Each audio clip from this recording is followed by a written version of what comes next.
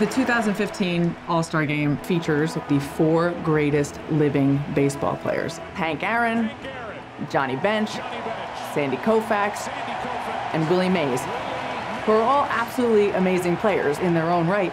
But I'm in the room sitting next to my grandfather, Yogi Berra, and I'm thinking, wait a second.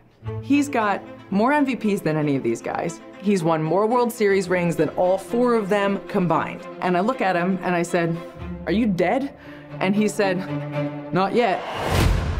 One of the greatest World Series resumes of any player ever. Hey, he got it done. He was a winner because he had all the rings to prove it. He's the figure that was larger than life. There's no Jackie without the acceptance of Yogi Berra. When Yogi comes to the team, they say he doesn't look like a Yankee. He wasn't 6'3" with blonde hair. Everything about him was kind of funny. He was a character. He was made fun of in the New York press. But that sort of became who Yogi Berra was, this funny little guy. That's right. Yogi Berra. I don't think Yogi liked it too much.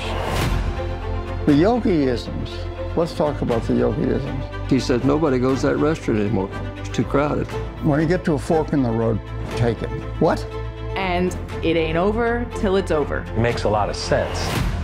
That personality of his actually served to take away from his legacy as a baseball player. It always felt wrong. It's not fair to him. He's just a gentle, kind soul. He was loved by so many people in this country. Total respect for Yogi. A guy that everybody loved, not because he was cute and funny, it's because he was good and he was real. He was the most overlooked superstar in the history of baseball.